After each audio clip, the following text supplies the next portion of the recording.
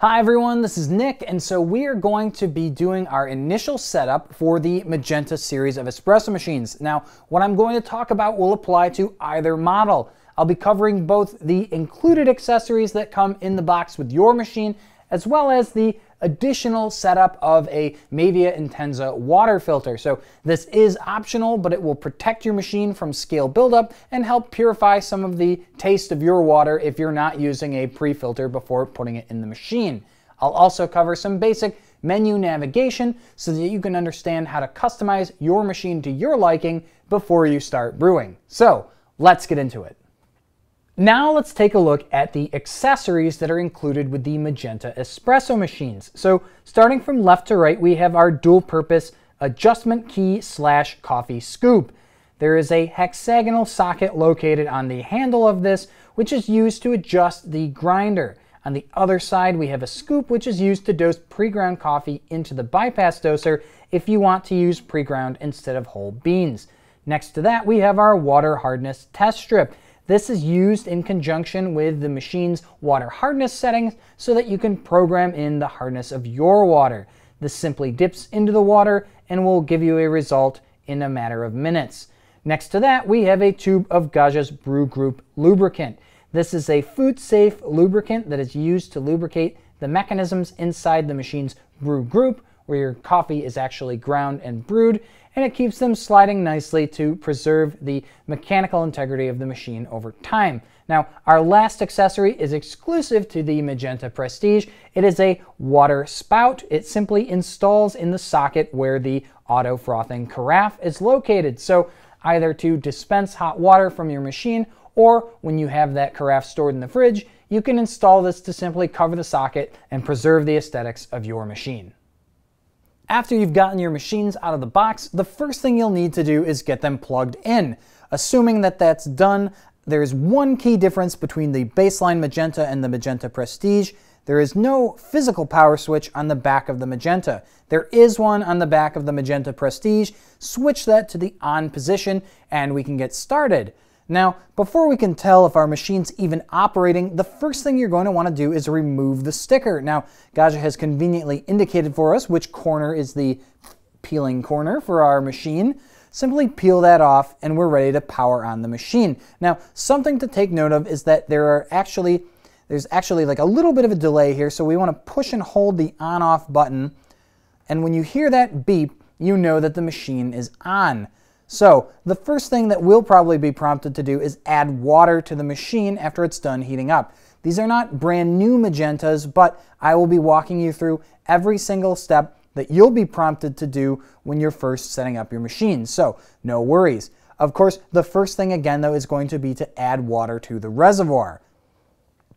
Alright, so this is some common sense for basically any new espresso machine or really appliance that you're going to use that touches food or water, but you want to get that plastic rinsed before you use it. Now, it's located, if you're facing the machine, on the left. The other hatch is for the grinder. So all you got to do, there's a little tab, there's a little socket right on the side. Pick that up, lift out. It's easier if you're lifting with both hands.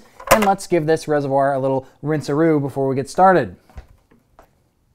So I've got my reservoir rinsed and filled. Now, if you're wondering how much, there is a max line that you can see on the one side of the reservoir to let you know about how much water you need. Now, this rinsing process is something that you're only going to do during initial setup. Once that's complete, you can actually fill the machine from the top using your sink if you've got a spout that can reach, or with a small pitcher. Now, you'll simply turn this around so that the max indicator is facing the back of the machine and you can lower the reservoir in.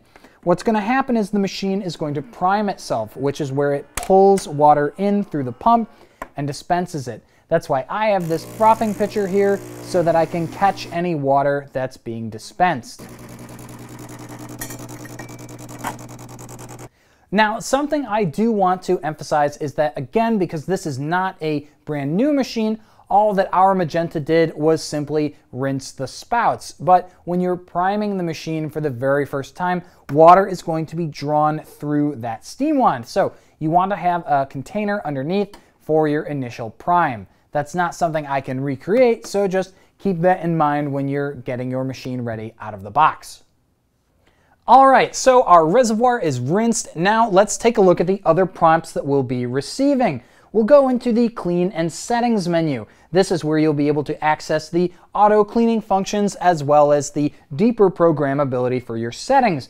This is where we'll take a look at the other prompts that you'll be receiving on your brand new Magenta. So we go into Settings, and of course our first option is Language. Now, language is something that you'll be prompted to program. The machine is going to default to English, and most likely you can simply press the check icon to select that you want English. Now, we'll click Return because ultimately I have more to show you. If you've noticed too, when you're in a programming menu like this, these top two squares, they correspond to scroll up and scroll down. And then on the left and right for the bottom here, we have confirmation and return. So that's how you can basically say, yes, this is the choice I want to make, or no, I want to go back a bit. So we're on language, but we want to get to water hardness. Now, water hardness by default is going to be set to 4 squares. So again, this is not a brand new machine, and we've already made our change. These squares correspond to the result of a water hardness test that you can perform with the included test strip with your machine. We'll take a look at that in just a moment. It's important to note that your machine is defaulting to 4 because that's going to tell it how frequently to descale. Gaggia is not taking any chances, and they're basically saying we're going to assume that the water is as hard as it can be so that you don't miss out on descaling. Descaling is the process of removing mineral buildup inside the boiler. This is the #1 cause of issues for your machine, so it's important to make sure that your water hardness is correct and that you are regularly descaling. So let's take a look at how we would actually test our water and also the process of getting a filter set up so that we can activate the Mavia filter in our machine. All right, so you've seen how you can find the language and water hardness settings in your machine, but we actually need to do a little bit of lab work now to test our water hardness. Now, fortunately, you don't need to be a water scientist. If you can read 4 squares on a test strip, you'll be able to program your Magenta no problem. Now, for this process, we're actually going to use this bowl to also prime our water filter. We're going to basically knock out 2 steps at once, and I'm assuming that you'll be responsible and use a Mavia filter in your machine. So first thing you want to do is submerge your test strip so that all 4 squares are in the water in your bowl here. And just make sure that this water is the same water that you're going to be using to brew with in the machine. Once you've gotten these squares pretty well saturated so that it doesn't look like there's any dry spots on them, simply take them out, shake off any excess water, and set that off to the side. Now, the Mavia filter itself simply needs to be submerged in some water with the air bubbles shaken out before we get it installed in the reservoir.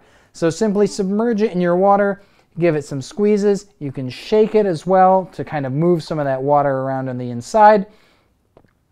And it won't sink completely, but once you've got it where the water inlet is more or less submerged, you know that your filter is ready to be installed. And so in the meantime though, we'll wait. It'll take again about a minute, and then we can take a look at the results of our strip, program our hardness, and activate the filter.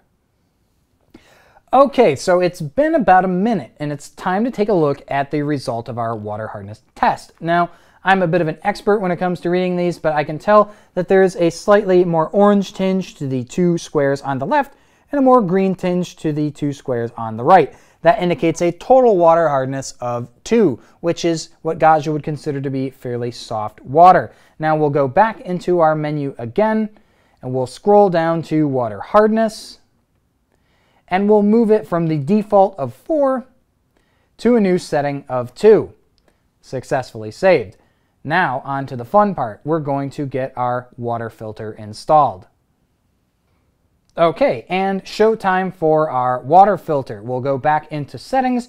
It's our second option. I think some subtle reminder that you should definitely be using a water filter, and we'll simply select the activate option. Now, this is prompting us that it's a 5-minute process, but if you've done things my way, it will save you some good time. So we'll click the start and stop button, which is now flashing, and it's got a couple of prompts. The first is that the filter itself needs to be set to the correct position. So on the base of the filter, and I'm going to try not to get too much water on the counter here, there's actually a B, and C marker here, and there are 2 grips for your fingers. And so it's telling us A is 1 or 2. So since our hardness was 2, we'll simply switch the arrow so that it's now pointing at A. And we'll confirm. Shake the filter up and down and submerge it in the water to eliminate air bubbles. Well, guess what? We took care of that, so we're good to go. And now the final step is to insert the filter into the water tank. Now, your water reservoir should be about 3/4 of the way full. You don't want it all the way full because you are going to need a little bit of room in there for installing the filter. So simply lift the reservoir out of the machine. And on the side here with the water inlet is where we will be installing the filter. So have the intake facing away and simply press down. And you can see it's transparent, so it's easy to tell that you're in, so that the filter is securely installed. Now, we'll simply lift the reservoir back up. And I like to give it a little push just on both sides to make sure it's securely in. And we have inserted the water filter into the tank. Now, something to note is that you are going to want something to catch the water, because we're going to have pretty much the same process of priming that you'd get on a new machine, where a lot of water is going to be drawn from the wand here and then dispensed into a container. So I'll just grab a frothing pitcher that I have on hand. This is a 20 ounce. It's a good size for this. Confirm. It's asking us to fill and insert the water tank, which we just did. Place the container under the spout. We're ready to rock. And that water comes out pretty instantaneously. So do have something ready when it's time to prime. And with that, we have activated our water filter. Now, the machine, based on our water hardness, is going to prompt us when it's time to replace the filter, and it will also reduce the frequency at which the descaling alert is displayed. So if you want to descale less and ensure that your water tastes even better thanks to filtration, we strongly recommend that you install a Mavia filter, especially when you've got a new machine out of the box. It will help prevent some headaches and ensure better tasting espresso in the long run. We've taken a look at water hardness, language, and water filter activation. So it's time, though, to take a look at the other options that we have in our clean and settings menu. If we go to clean, we have 2 options, descaling and then brew group cleaning. These are automated processes that are used to either fully descale the machine or to clean and rinse out the brew group. Now, these are used in conjunction with some Gaggia cleaning accessories. For descaling, use a bottle of Gaggia decalcifier. This is the only certified and safe to use decalcifier that we recommend for Gaggia espresso machines. The brew group cleaning uses the Gaggia coffee clean tablets. The key difference between these 2 procedures is that descaling is used to clean out mineral deposits inside the boiler from your water. The coffee clean tablets remove coffee oils and other coffee solids that can build up inside the brew group and on your spouts. Going back from here, though, we'll go into the rest of our settings. So we have our standby time, and this is simply to program the machine between 15 to 180 minutes or 3 hours to determine how long the machine will stay active before powering down into a low power standby mode. Going back from there, we have units, which allows you to switch from US imperial units to milliliters. So if you're up north in Canada, say for instance, and you want to see something in metric, simply go ahead and make the change to milliliters, and then in menus like our drink programming, you'll now see the volumes displayed in milliliters. Going back to the rest of our settings, one that you have not been hearing so far is button sound. So you can turn on or off a sound for when you're clicking on these buttons. I typically prefer it to be silent, but you may enjoy the actual feedback, especially since these are capacitive touch. And the other option that I had skipped over, of course, is our counter. So this is either maybe for some bragging rights, or if a technician is looking at the machine, you can simply see how many of each drink you've made. Now, let's say, though, that you want to go back to defaults. If you've got the machine in storage, say, you can also return the unit to its factory settings by activating the factory settings option. And with that, that covers pretty much all of the options that are available in the clean and settings menu for the Magentas. Keep in mind that on the Magenta Prestige, the key difference is going to be that under our cleanings menu here, you can have options for a full rinse or a quick rinse of the milk carafe. With our water filter activated, we're going to turn our attention now to the grinder in the machine. So the grinder is located underneath the panel on the top right, and we can actually see a few key things in here. So there's the auger that pulls the beans down into the grinder, our grind adjustment post, and then the bypass doser. So I will not be covering this, but this is how you actually load pre-ground coffee into the machine. Now, if you want, you can access my brewing video for the Magenta series where I actually show in detail how the bypass doser works. So one thing that you may have noticed is that there's no coffee in the hopper. We recommend that you do not put any beans into the machine until you are ready to start brewing. And before you're ready to start brewing, you do want to get your grind setting adjusted. Now, this yellow post here is clearly visible. If you have beans in the machine, you'd have a harder time seeing it. The other thing is, it's harder to adjust the grinder once you have beans in it. You can only safely make a single adjustment before you have to grind and brew coffee in order to change that again. If you have no coffee in the machine, we can make free adjustments and we're able to set it exactly where we want. Now, this little post has a small arrow that points to one of these 5 dots. So that ranges from the most fine to the most coarse. You'll simply take the hexagonal socket on your scoop, put it over the post, and then it's sort of like a medicine bottle where you want to push and then turn. So turning it to the left makes it more fine. There's also a plus and minus little indicator on the top of the scoop if you need a reference point. But we recommend going as fine as you can with this machine. It helps get you really the richest kind of shots that you can get. The machine can handle it. We've tested it plenty of times. But once you've done with that, simply add some coffee and you'll be ready to start brewing.